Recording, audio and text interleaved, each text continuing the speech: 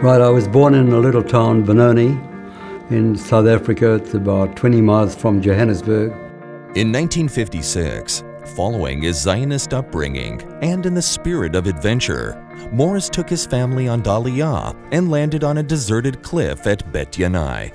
After several creative entrepreneurial attempts, which included a bicycle company, the first skiing resort on Mount Hermon, and the largest cattle ranch in the Middle East, Morris and his partners established Israel's Golden Pages, and under the wings of Aurec, some of Israel's leading communication and high-tech companies.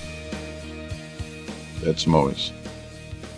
He will never let his fingers go instead of him. He will always go instead of his fingers. You know, my mentor, David Ben-Gurion, used to say that all experts are experts for things that did happen.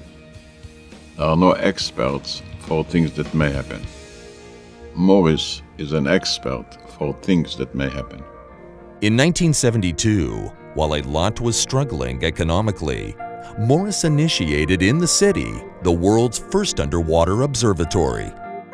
Over the years, Morris Kahn has sponsored hundreds of projects, backed tens of causes, and established several significant philanthropic organizations. Everyone should imitate people like Morris Kahn for the state of Israel. They are the future of science, they are the future of advancement, they are the future of everything. His keen interest and commitment to science has enabled cutting-edge research and innovation in Israel's pioneering scientific laboratories and institutions. The future Nobel Prize will come from these young people that Morris Kahn investing, there is no doubt about it. Morris's passion for nature and the environment has led him to create Salul, an NGO that successfully promotes environmentally sound policies towards Israel's rivers and seas. His commitment to Israel's future has led him to join his partner Shmuel Meitar in Time to Know, which creates a meaningful and engaging learning environment by developing an interactive core curriculum and a digital teaching platform.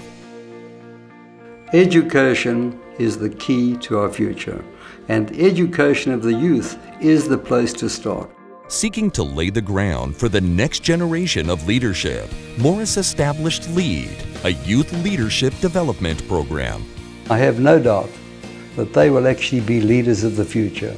They will make their contribution to making Israel an environmentally cleaner country, a more civil country, and hopefully a less corrupt country. We have to realize that we're part of a big community, that we have to do what we can to help others. By doing that, we help ourselves. And my advice to you would be, get involved.